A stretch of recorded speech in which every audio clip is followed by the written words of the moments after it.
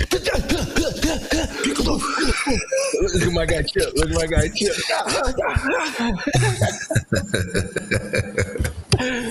Hey, what's up? What's up, everyone, man? You already know what time it is. It's Wednesday. It's 10 a.m. It's 10:02 or whatever. But it's the Devo and Kris Joe show. And Joe, it's the last show of the season, man. I hope not, but apparently, it is, man. So you know how I get. It gets emotional. Hey, we'll be back. I got my guy Chip with me, for the last show, and he wanted to rock out, man. So we're gonna let him rock out. But man, the last show, I guess, Joe, we saved it. Well, damn, all right, you want to leave that? So now he got up, but we saved the best for last, man. We got a great guest on for the show today, head coach Adrian Autry. And we can call him Red. You guys in the chat, you can't call him Red. You got to call him Coach Autry, all right? But we're on a different level. We're on a different level with him, man. But before we introduce Red, I just want to say thanks again to our sponsor, Flintstone, Mike Flynn, man. You've been supportive for us throughout the whole season. And you definitely, we're definitely appreciative of you. And again, man, look, you know where that Flintstone is. You know the door with the two big leaves on it when you open it up, and it's like, right. Get that aroma. Shout out. That's a fact. Shout out Mike and Flintstone, man, for holding it down. But man, Joe, we got a great show. We're gonna get into it, man, with Coach Red. It's going to be a lot of good questions, a lot of conversations. So let's hop on with our guy Red, man. Yo, Red. What's going on? I'm sorry. Red, what's How up, you guys man? doing today? I'm good, man. Look. I gotta switch it up, man. Nah, Red, you must. I know you heard the show before. We cursing, we doing all type of shit. So you don't got to say none of that. Yeah, love the show. My God, lock in. Love the show. Authentic. Red, we appreciate you coming on, man. I know you are busy with everything going on, man. With it's just in this new landscape of college basketball with the portal and the NIL. I already know it's busy as shit. But I want to ask you first. I want to jump it off, man. I guess before, right when you got the job, you obviously had an idea in your head of, how it was going to be and the work that you had to, put in towards it. But now having, been through your first year and gone through the ups and downs and, dealing with all the stuff that you had to deal with, was it kind of the same idea that you had in your head before, or did things change of, how you thought it would have went and how it did go? The one thing is, you have an idea of what you think it's going to be, and it's never that. I hear coaches always say that, and how you guys always talk to coaches, and Kris, you doing it now. Like it's literally every day you're pivoting, adjusting, moving. I didn't realize that, in the role that I had. Coach did he was a master at it, but it was good. I thought my vision. I thought we had a chance to execute some of it. Obviously, the results were not what I wanted it to be. I would like to be playing right now. But I was excited going through the season, taking the challenges. I thought, to be able to kind of step out from under coach's shadows and kind of put my imprint on it and how I want to play, how I see it, and how I want the program to be run. I thought everybody that followed us got a glimpse of that, whether it was sometimes good or sometimes bad. I think everyone got a glimpse of, what I want my program to be, what I want this program to look like, and how we want to play and how we want to conduct ourselves and things like that. So overall, it's always hard to kind of evaluate because the season's still not over. Like you said, E, the season's not over. I'm still trying to, navigate, really the first year transfer portal with departure, trying to improve. Working on all different other things. So, but I felt overall, from a basketball standpoint, I thought, we took a step in the right direction. So my quick question, a little quick hitter was, just to piggyback off of just the season starting, you coming in and wanting your imprint on the team.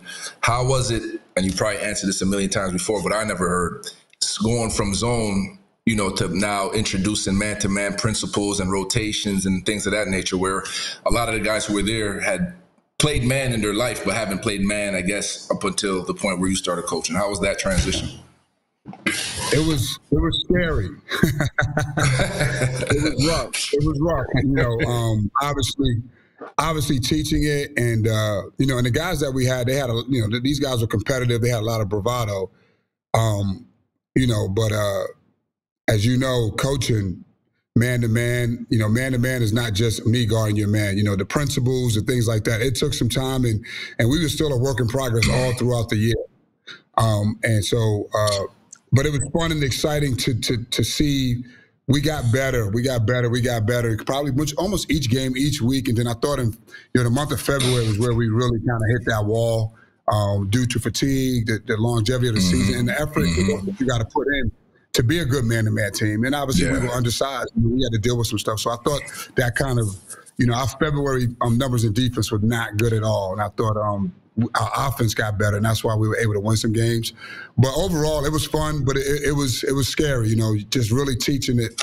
And getting those guys to understand, what man-to-man really is. It's not just your man. You got to be able to help. You got to be able to close out, proper stance. Exactly. And then finishing plays, rebounding. And I thought those are the things that we, the rebounding part was the one thing that we didn't do a really good job of. And, obviously those are the things that we need to work on. But overall, it was fun.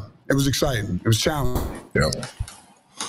Red, I think I don't really think people understand, because obviously you coming from an associate head coach to a head coach, totally different role, because not only are you coaching, but you're the CEO of a whole program. You know what I mean? So it's not just basketball that comes into play. It's now you got to deal with the boosters and the NIL and the professors and all that. So how was that for you, man? Really kind of, I guess, settling into that role and dealing with all those new stuff, having to go up and talk to the presser. Even when you lose a game, you don't want to go and immediately talk about shit like that. So I see my man riding by his tongue a few times. It's a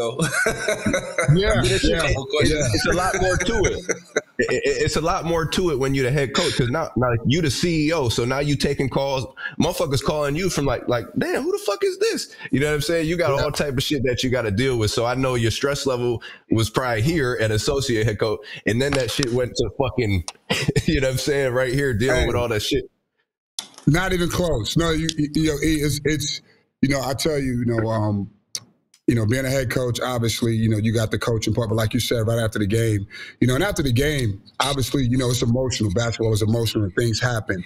Now, you're trying to, especially during the season, you're trying to get your point across, but get prepared for the next game. And that starts literally maybe 10 minutes after the game. So now you got to think about how you're going to talk to your team. And now as you're walking to the press conference, you're still mad. We all competitive, and you just, now you got to be able to answer these questions, and obviously your messaging has to be right, just because of the landscape that we live in today. But you want to be authentic, and I thought, people want authenticity, and again, sometimes you got to be very careful of that, of how you have a message across, because it's people to forget, man. This is you going in right after a game. It's emotional. You're upset. Or you happy. Sometimes you say stuff that you're like, oh man, he jumped off the roof with that one. Gee. You got a whole season left. So, being able to control those emotions, but everything is always getting ready and prepared for the next step. And I think that's the challenge. I think for me, E, that was really new.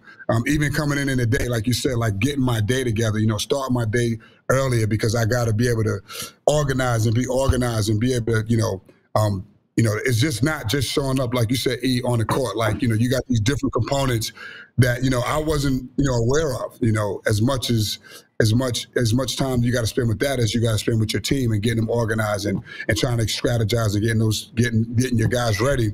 But it's other parts of the program, like you said, the messaging, the community stuff, recruiting never stops. You're coaching in this season, but you're recruiting for next season, with your high. So it's just constant,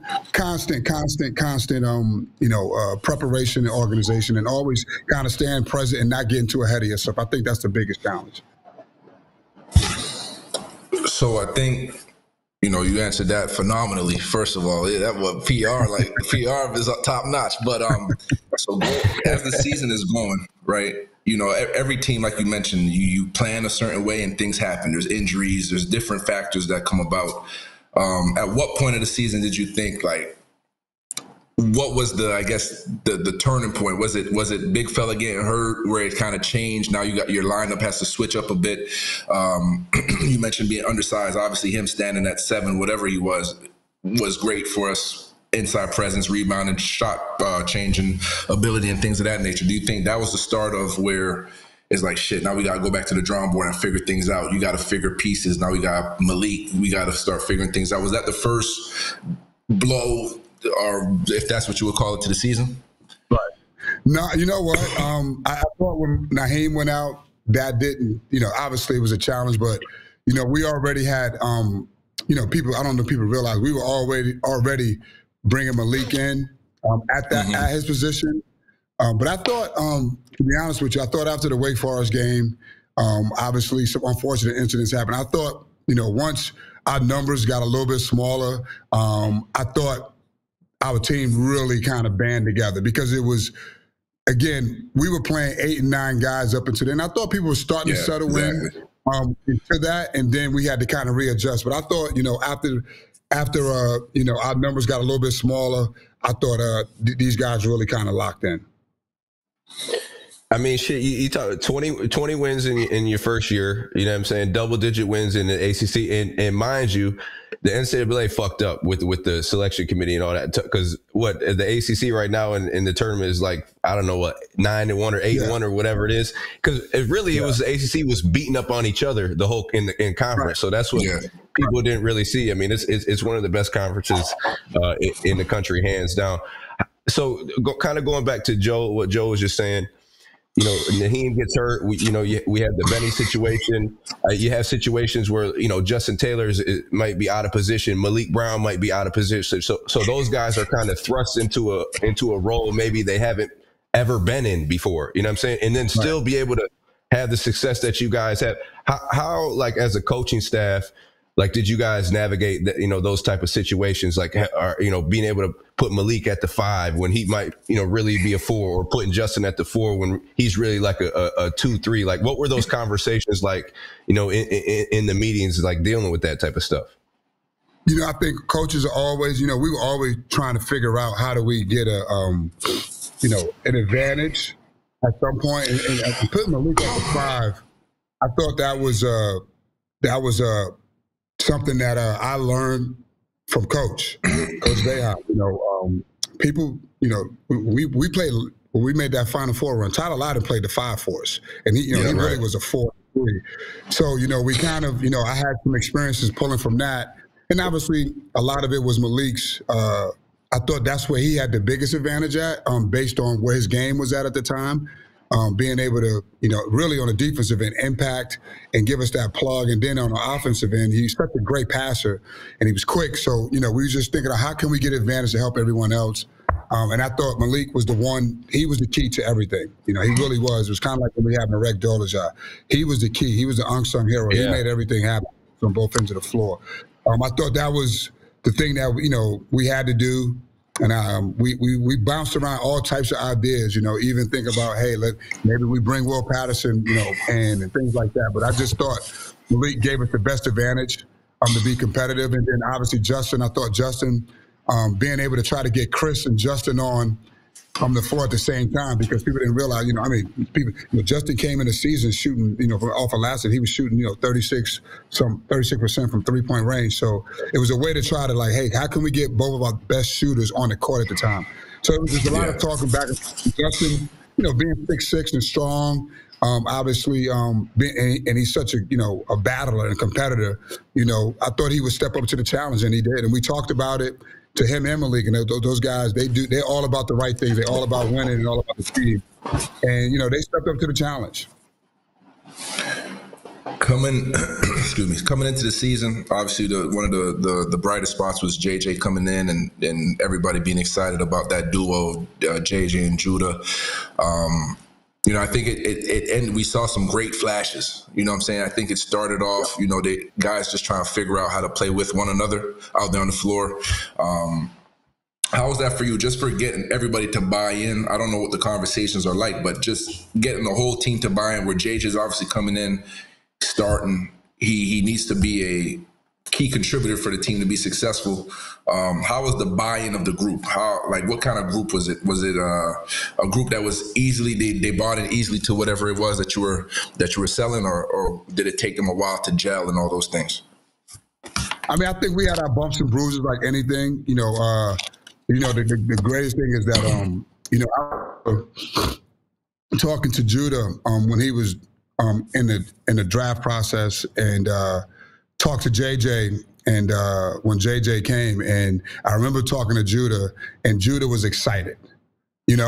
Like he was excited to have JJ to play with, and obviously, JJ was excited to come back home and play, with Judah. Again, so the buy-in was there. I think it was really just the natural. You know how it is, guys. Like, it takes time, and like everybody kind of has their way of playing. Now you're trying to gel it, you're trying to play together and being respectful. And I think they both, were mindful of each other's game. And I thought eventually when we hit our win streak and we really started playing well, I thought that's when the team I thought everyone kind of settled in, and they knew how to play off of each other. And it takes time. People think it just happens over there. Just because you have talent, and you see it all the time, it takes time. You guys have been on talent teams. Kris, I remember when I first got here, the team that we had, man, it was loaded.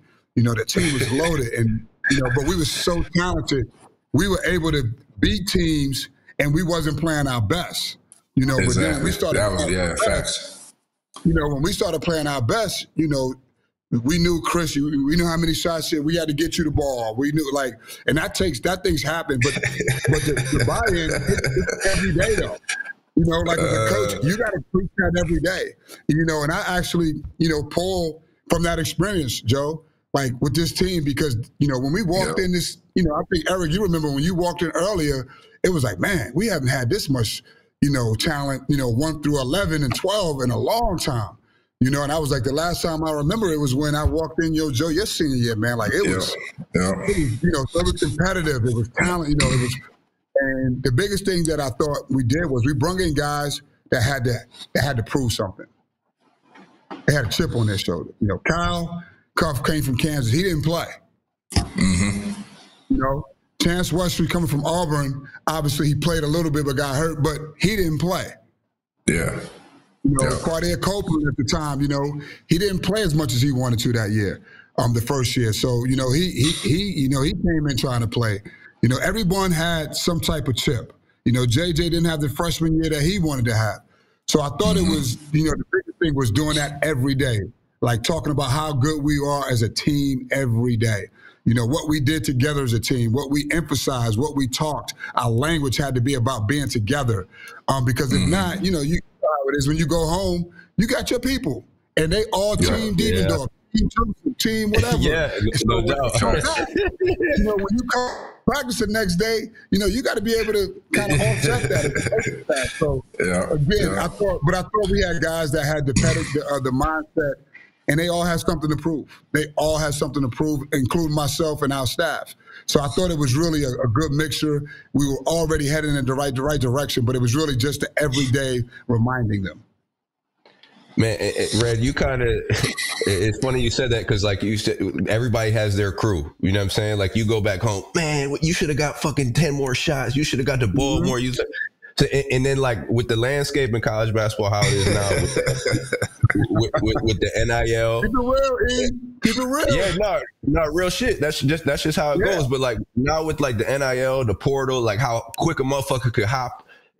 And just look, it got to be something done, because that portal shit crazy, because most of these kids, one thing go wrong, they hit a wall, a motherfucker be like, I'm out of here. You know what I'm saying? And we'll get into that. It's just, it's fucked up. But how do you navigate how the landscape is now, with NIL and with the portal? Like you said, they might go back to the crib and talk on the phone look, we trying to motherfucking get 100 racks, 200 racks, and this ain't it. You know what I'm saying? This ain't it. So like, how are you like talking to the guys now? Because it gotta be different than it was. Because once they come in, like when me and Joe were playing, we locked in. We probably gonna be here 4 years, 3 years. You know what I'm saying? But now a motherfucker have a bad game or they don't like something you said to them, they hopping out. You know what I'm saying? For whatever reason.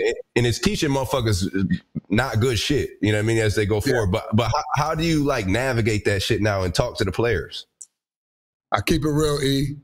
Yeah. I keep it real. Facts. You know, this is Syracuse. We are one of the best programs in the country. So if this is not the place for you, and this is the reality is this is a land of opportunity, it's just, you know, been passed down to college now, so everyone has options. And again, you know, and even with the portal stuff, you know, the thing that sometimes is hard is that everyone has those options in those conversations, and every portal is different situations. You know, it is. Every portal exit or every person entering a portal has a story, whatever that story may be, and it's not always something that's like, it's not always sometimes predicated on money. Sometimes it is. Sometimes it's, you know, it's different things, roles or just whatever it may be. Obviously, it is what it is. But I keep it real, E. You know, I try to do the best that we can. But I think honesty and being truthful, it eliminates a lot of distraction. You know, and we recruit to that. You know, like we recruit honest. You know, if a guy's, you know, saying, hey, you know, it becomes a, you know, negotiating game sometimes. Like that's just not, you know, who Syracuse, that's not what it is. And it's a lot of good players out here. That's the reality. It's a lot of good players. And I believe in our coaching. I believe in our coaching staff. I believe in what we're going to do. We're going to be able to develop people. We're going to be able to get people better, you know. But the reality is that, you know, everyone has their issues or their decisions to be made after every year. You just know that now. So you just got to have honest conversations and be honest. You just mentioned it. Honestly, a lot more than what people do. I do. And I think every player, every family, you know, if you can take the finger and point it to yourself and hold yourself accountable and say, hey, what can I do better? I think you can make better decisions. You know, that's kind of that's what we talk about. And at the end of the day, they can never say you lied. You feel me? Like, that's my biggest thing is you can never say, you can say whatever you want, but I've always been honest and been truthful and very transparent. But something that you mentioned was the development. I think that kids today, and especially parents, they all come in with an agenda. You feel me? And which that's always been the case. There's got, you know, like take, for example, a Dante Green. I don't think he had it in his mind that he was staying for more than 1 year. But at the same time, even more now, though. Even more now. So now the parents are heavily involved. And you mentioned the word development. I think that because you want that instant, you know, success, they don't want to wait to get better. They don't understand that, maybe I was a McDonald's or maybe I was a 4-star, but I might not be ready to play at this level yet. Doesn't mean that you won't still end up a pro in 2 seasons or 3. But the fact that they want that instant success is shit kills me, bro. Like, just take time and develop. And maybe that's because I was a product of that. I feel like I was pretty good coming in, realized, shit, college is a little different.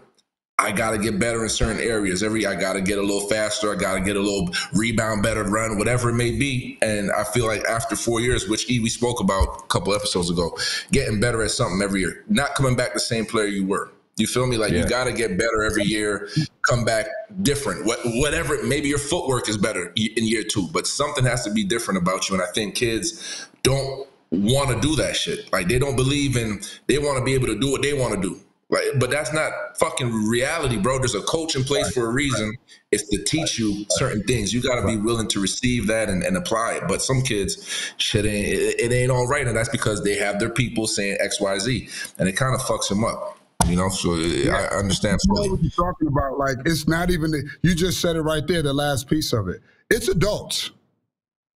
No question. It's adults. It's the world we live in. Our society is the same way.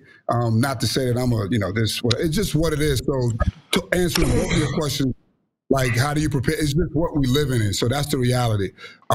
This is, everything is instant gratification. Everything is instant. Yep. And everybody's critical, and so it's hard to stick to the process when, everyone is critical. So think about this, fellas. Like, obviously you guys are way younger than me. So social media is a part of your life, It's not really a part. Like, I can go about my day and don't even pick up the phone. Like people, it's funny, Joe. Talking about, like, people could send me emojis, and it's like a whole paragraph. He said this, and I'm like, what? What's that? You're right. He's speaking to you in emojis and shit. So I say all that to say, like, it's hard for everyone to stick to that process because of, everyone is, he's not, like, no one, the perception is not patient. The society is not patient. You know how many times, I got fired this year before the game even ended.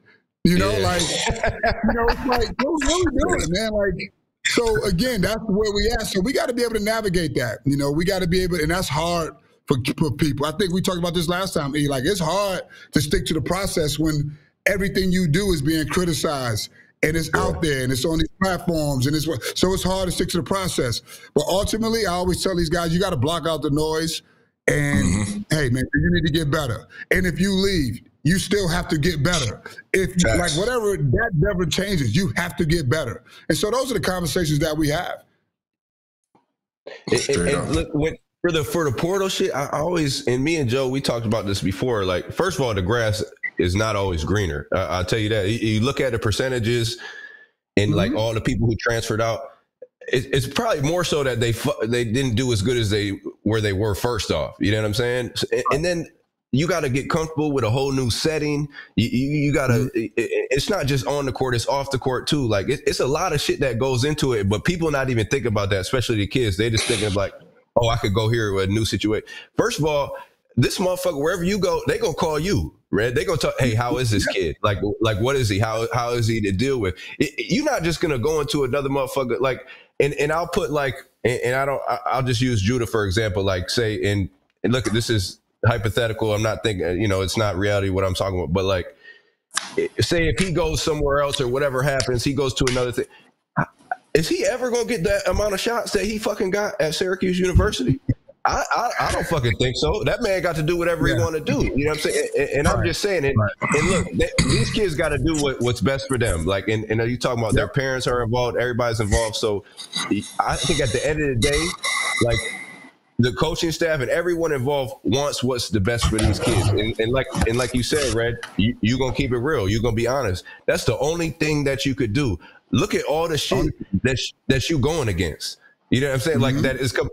I mean, the first thing when you recruiting, a motherfucker in the back of his head, regardless they say it or not, they like, damn, how much this motherfucker got for me, man? No question. How much this motherfucker got for, like, so talk about how you deal with that type of shit, because parents going in off top like, yo, what's up? What the deal? What deals you got for me? Like, instead of like, hey, what's my kid's role? Like, what can he come? Motherfucker, you ain't even scored a bucket yet. You asking, can you get 250,000? You know what I'm saying? Like how is that to deal with, man? I think one is a lot of,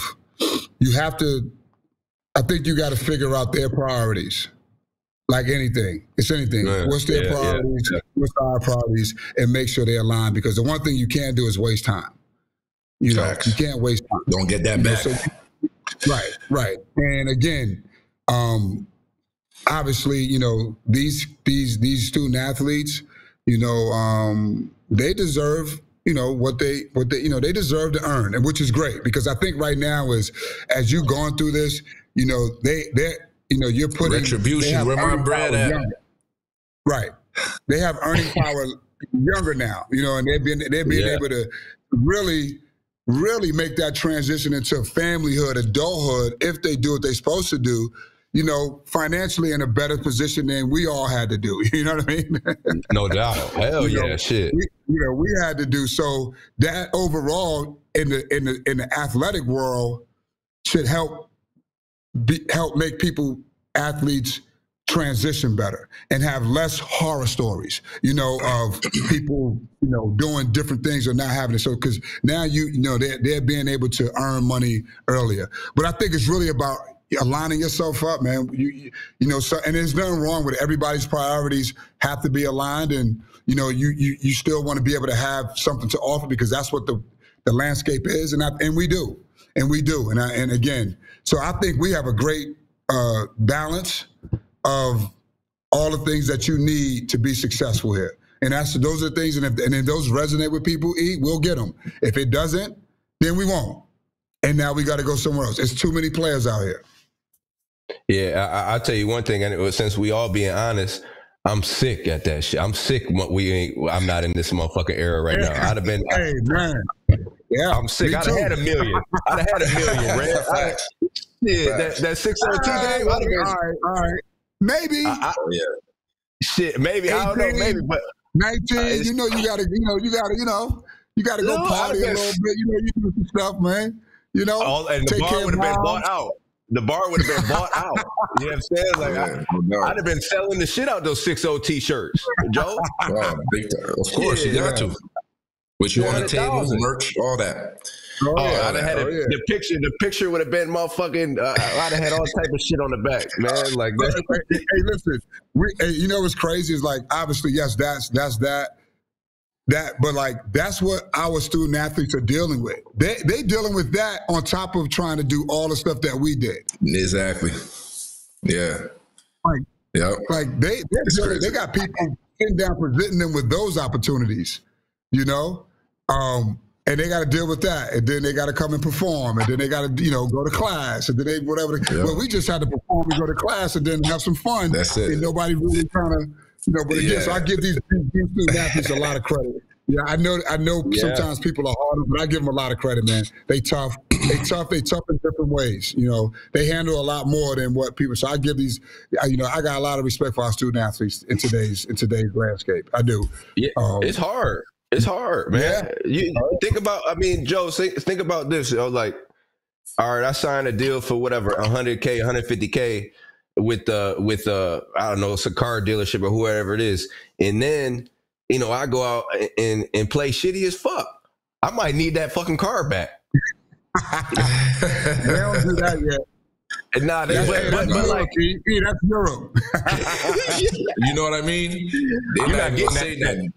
You're not getting that motherfucking check. Hey, you want the practice the next day? It's another American there. You like. Man. Same position. Nah, what's going on, yo? Contract don't mean shit. Contract don't mean shit overseas. They move differently over there. Man, I done seen some things happen. Insane. Woo. But it's a hell of a landscape now, bro.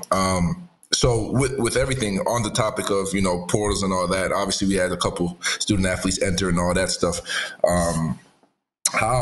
How do you, not to say navigate that, because I know how you navigate it, but how do you move going forward in the sense where, okay, now are you going into the portal? Is it like a couple guys going to the portal? Is that the first look every season?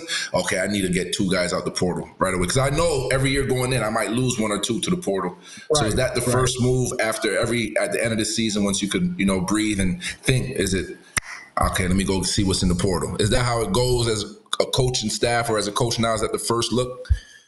I think you're always trying to improve. Again, these players are trying to improve their whatever as a program. Yep. We have to do the same. We have to look to try to improve and get better where we may have fallen short at some issues that we may need to address. And then after that, I think obviously you see who you're losing. You see what your roster is.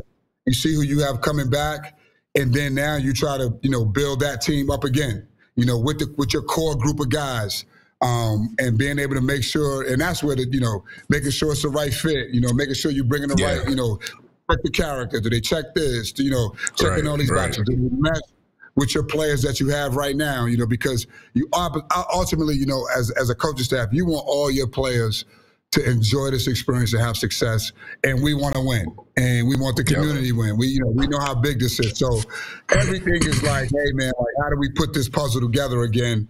Sometimes you got to put a whole new puzzle together. Some teams do it. And then sometimes you just got to add pieces around that the centerpiece of it. And that's kind of, how you look at it. So I think you wait.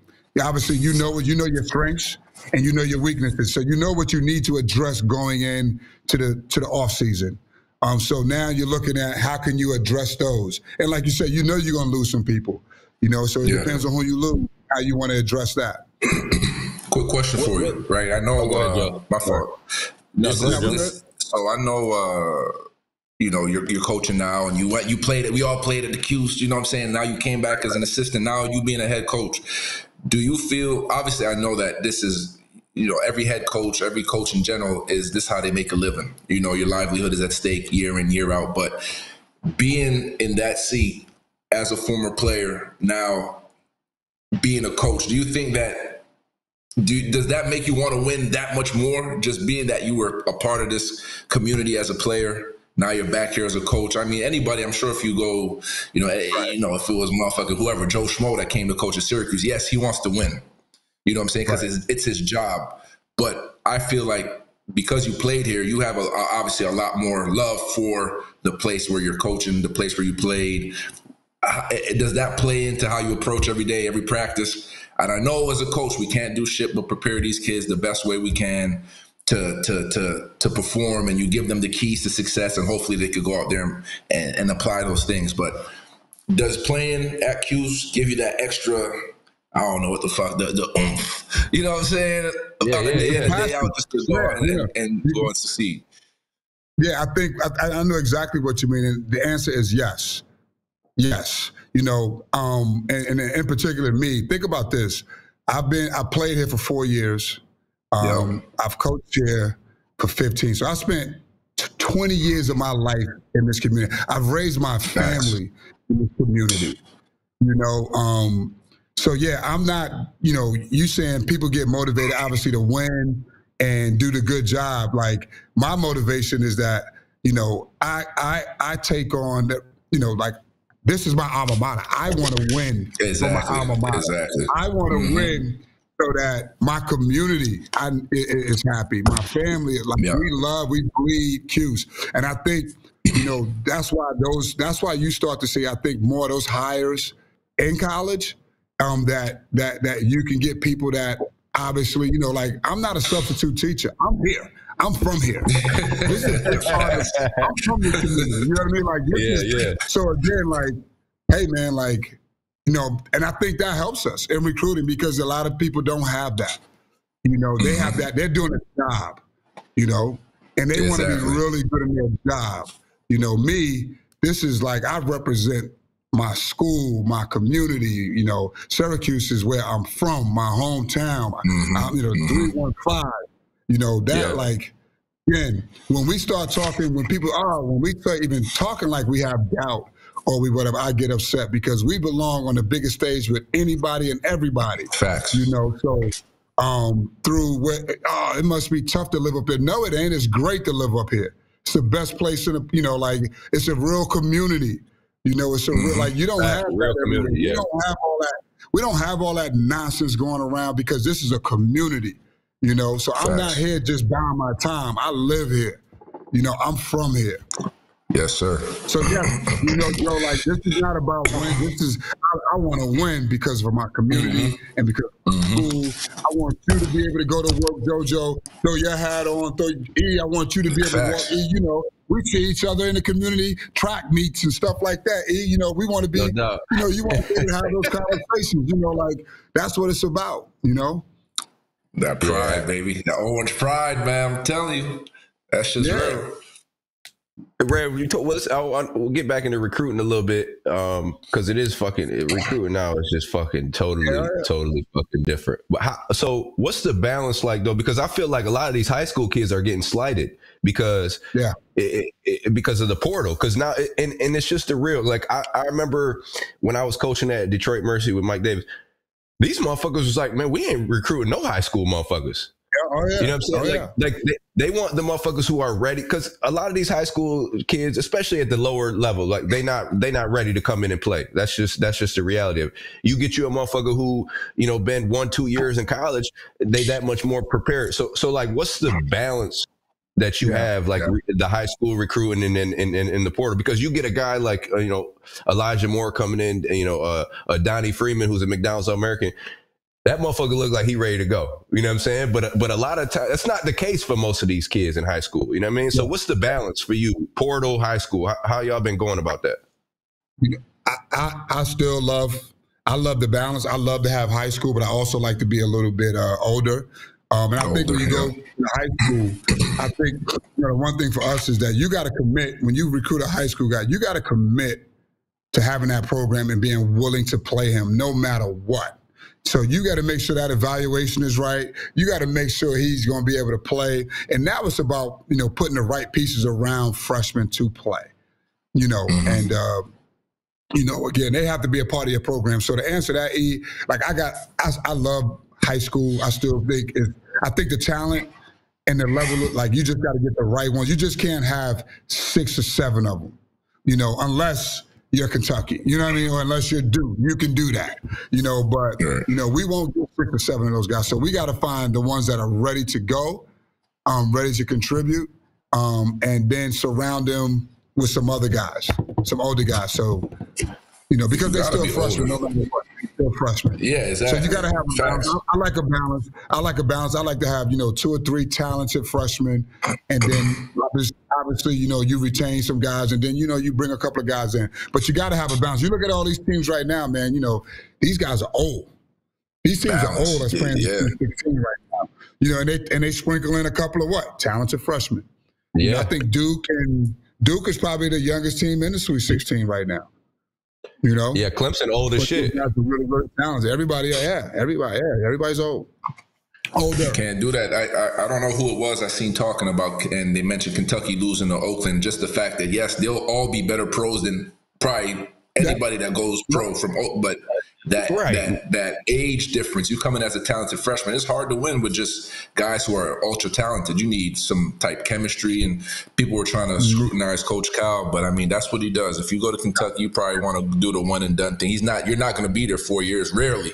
You know what I mean? Right. They don't have enough older guys like you mentioned just to be able to take the weight off of some of these freshmen. They don't know. They've never been in this environment before. Now I'm in the first round. I'm expected to win. It's all type of shit going on. So definitely, I get you gotta be special. You gotta be special. Oh yeah, no question. Anthony Davis type shit. You gotta be Carmelo Anthony type shit, huh?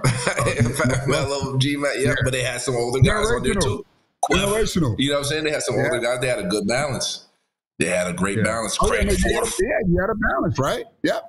When I listen to those guys talk about that team all the time, like if you sit and talk with any of those guys, obviously Melo, G-Mac, they all got the headlines, deservedly so. But if you talk to those guys, you know who they talk about?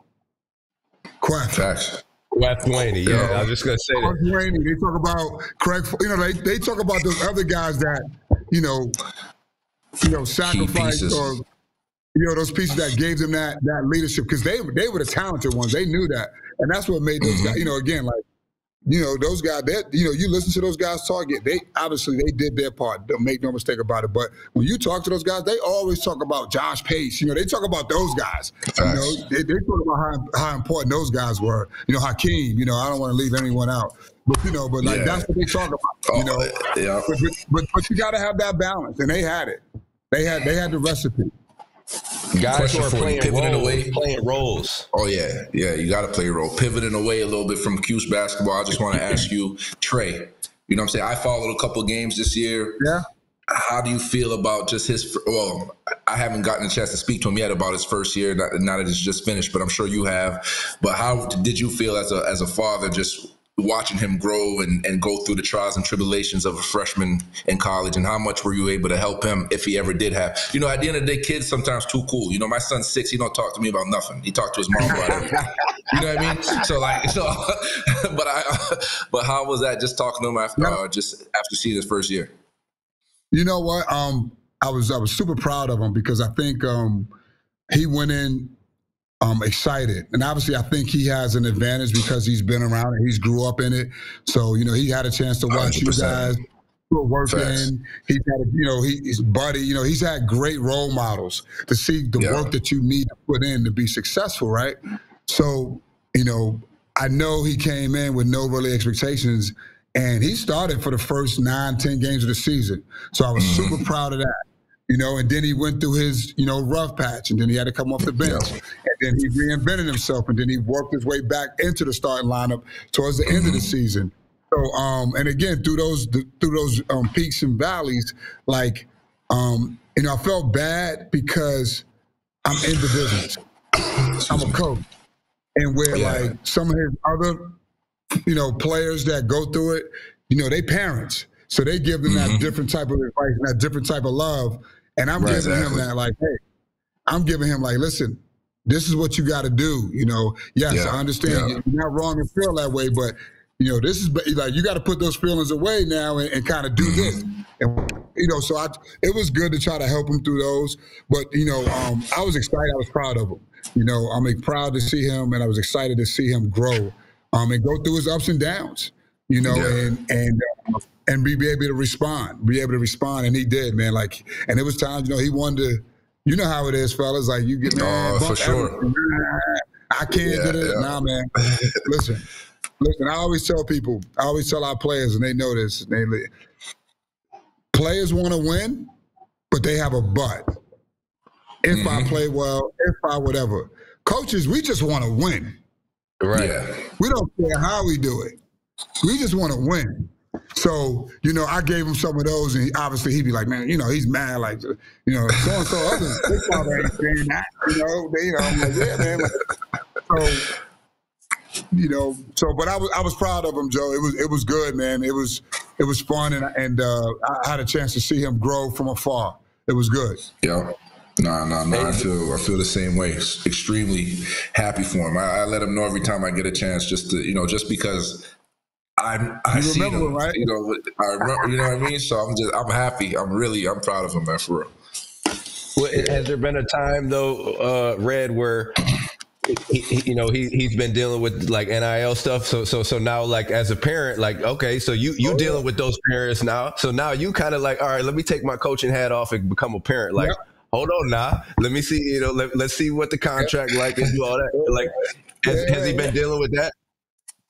Well, he deals with it. Obviously, players are players, and everyone's talking, or whatever the case may be. But it doesn't consume him as much. But we've had those conversations. Hey, man, like, and I always say, the better you play, it's a component of playing, a component of building your stuff up. But obviously, the school, and they do a decent job of trying to create some opportunities for them. So they have a couple little things, but little deals here and there. And I always tell them, whatever you do that's little, do it to the best of your ability, because you never know, like, how that's going to carry and impact someone else. Exactly. So we talk to our guys, when you do anything visually or you show up to your thing, and if you crush it, now that person's saying, man, I love the way Trey, came in. His energy was great. He's talking to someone else. You may create some other, more opportunities. So a ripple effect. As far as that NIL component of it, that's what I always tell our parents. And it's two things to it. Yeah, it's some things that kind of come with it because of our community, but you can create things too. You can create some different opportunities as well. But yeah, sure enough, man, he talks about it. He's no different than anything. I told the coach, I said, my son, just because he's my son, he's no different than player 6, 7, 8, or 1, 2, 3 in your team. My son. And I need that bread too. And he wants that bread too, man. And I need everything out my pockets. That's a fact. That's a fact. Hold on, because now you ain't coming to me, Dad. Look, hold on. That, and I seen that 70,000. You straight? Yeah, man. Yeah, man. That's what's up. Yeah, DC, man. Shout out DC. You out there doing all right. It get expensive in DC. It get a little expensive in DC. So shit, the NIL money go a long way. Oh yeah, make sure you use that, man. Stop trying to save it. I want I just want to touch on because with Quadir, I mean I seen he was transferring, but then his name's not in the portal. So like, is there a chance he coming back? Like, what's going on with that situation? No, I mean, I think I think it's always a process to it too. Obviously, you announce your intentions, but it's some steps that you have to make. I'm not sure he's made his way over there yet, but I think, after we've talked, I think, for Q, I think he's, and, we've both, it's mutual, man. Like it's good, he's going to go and, explore that. And again, he's done a lot, he's a talented player.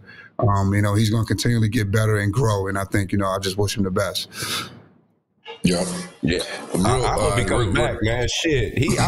Look, sorry, Joe. I just think for real, like, and me and Joe were talking about this, Ray, and you ain't got to get into it too crazy. It's just me speaking. But like, for if you gonna transfer, like, and this goes for, I'm just talking about in general with everybody. Like, I get if you got a bad season, or if you're not playing and you feel like you're not, gonna get in the role or the rotation, whatever it is. All right, go ahead and transfer out. I get that. Or if you killing, now you dominate. Now you like, all right, damn, this NIL bread is gonna come at me. You know what I'm saying? So then then I get those two situations. But like, if you had a year where, man, you solid, you building on some shit, and you can get better, and with the team that you at, I just don't understand the move. And maybe, and I'm not in it all the way, so it might be some other shit going on. But I just think for anyone in general, like, those are the two reasons I would be transferring. Family stuff, I'm not getting in the rotation, or if I'm just killing and then I could go somewhere else and get more NIL money. But in between there,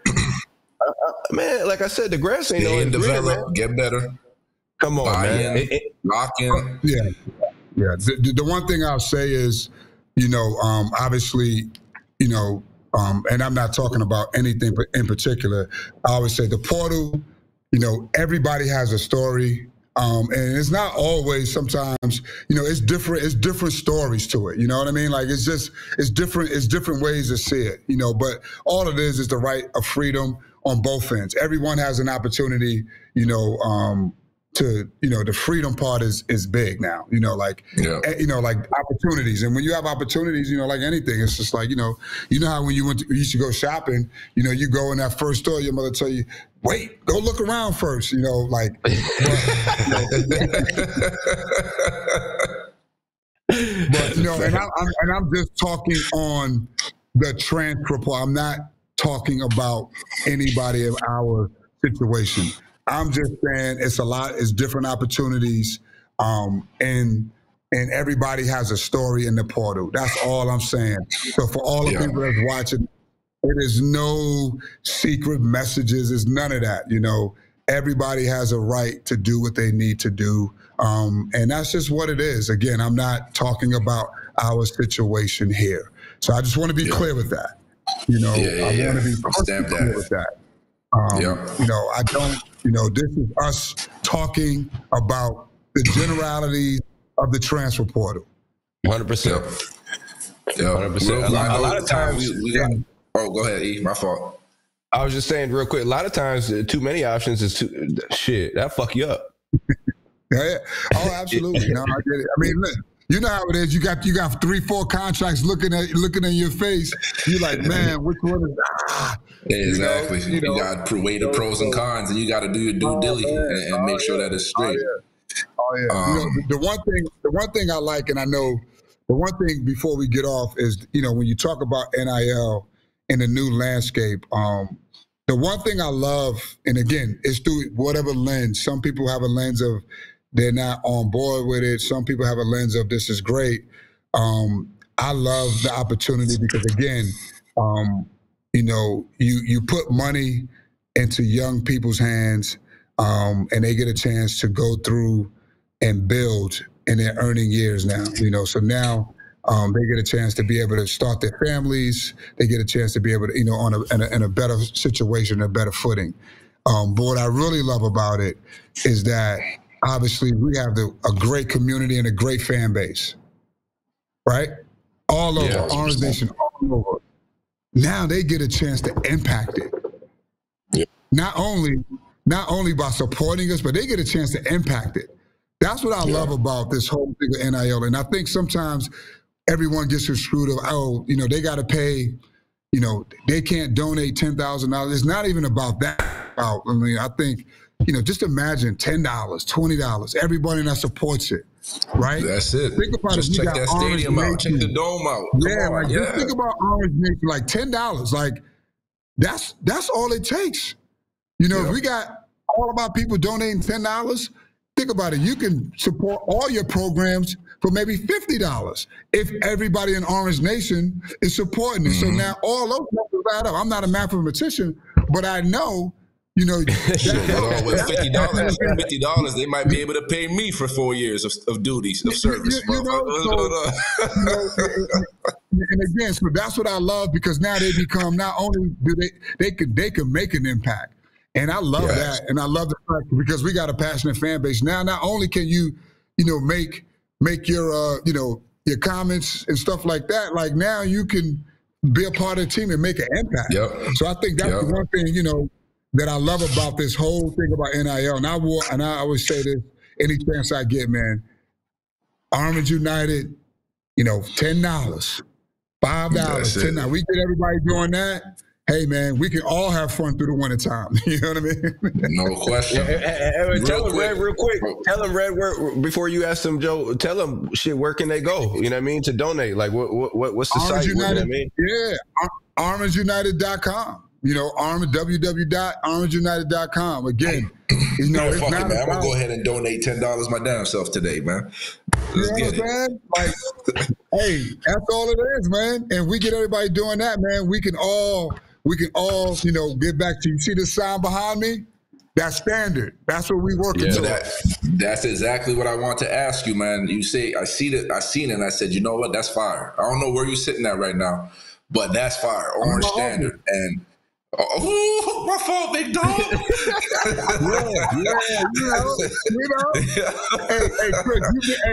Hey, Kris, you know you've been here a couple of times just on the other side. You too, E.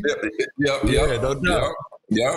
That's on the other side. Facts. But so if just maybe even 3 words of what the Orange Standard, I know there's probably more, but what is the Orange Standard? If we were to be able to break it down into just a couple words or whatever, even if it's a sentence, what is the Orange Standard? What are we looking for?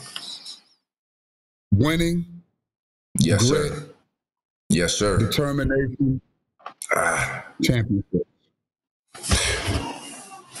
Say less. That's it. Yeah, you ain't gotta say nothing. No, that's it. That's it. That's like Orange Standard. Orange Standard. And we all a part of it, man. It means more to us. It means more to us, I think, than people really understand, because we I don't give a fuck you played in 1980 or you played in 2000. We all came up from the same guy. You know, we all in the same family. We all a part of it. We want to see each other succeed. So it means a lot. And Red, we really appreciate you coming on. I know you busy as shit, man, with everything going on, but we appreciate you taking the hour and coming on and chopping it up with us and you know, just kind of letting us know what's going on, man. Definitely appreciate you. And again, never too busy. Never too busy. You know, like I said, my dream is we're gonna put one of those banners up, and I want everybody there. You know, that's the goal. That's the dream. You know, to put that banner back up, you know, add to what Coach has done already, man. And I won't stop. And I mean that. I won't stop. I know I got a smile. I know I got a nice little tone to my voice. But trust me, everyone out there, like I'm every night, every day, how can we get back to what we need to get back to? You know, and that's so thanks again, fellas, man. I appreciate it, man. You. I'm proud of you. No doubt, Red. Keep it up. Great work. Absolutely, man. We'll have you on soon again, man. Appreciate you, Red. Yep. No doubt. I'll talk to you guys later. All right. Yep. Hey, Joe, man, chopped it up for the whole show. The last show. Hey, listen. If y'all can't get with that last show, this is the last show of the season. Last show of the season. Let's do this, because we don't know. I've heard. God damn, what you got? Some bits falling off your screen? Yeah. I don't know if it was bits or some confetti, but those motherfuckers better be some bits. Listen, I'm hoping that we could get this show to go throughout the summer. And I don't know, this is not me saying anything to production or to nobody. I'm just saying what I would love is for us to still be able to sit down and talk about the progression of the season, get maybe some recruits on in the summertime and see how their summer start is going, all types of guests. We got to get back to having some alumni coming on here and, you know, chopping it up with them. I still need Jason Hart, still need Dion, still need still need DC. So Billy O, we still have a whole list of guys that we need to get to. Obviously, season 4, worst case scenario. But if we could keep this thing going into season 4, let's get it. And first, before we get off, man, I just want to say thank you. We need some bits too. Shit, Q's United. Yeah. This our Q's United, motherfucker. Shit, hold on. But for real, we appreciate y'all, man, tuning in every Wednesday. This was like the best season yet. I mean, all the other ones were great, but I just felt like, you know, this was the best season yet, and we're gonna keep getting better. Going forward into season 4. So we appreciate y'all tuning in. And my brother, Chris Joe, come on, you already know it's a pleasure every time we hop on, dog. Yes, man, sir. We always appreciate you. Until season 3. Until next time, baby. Yeah.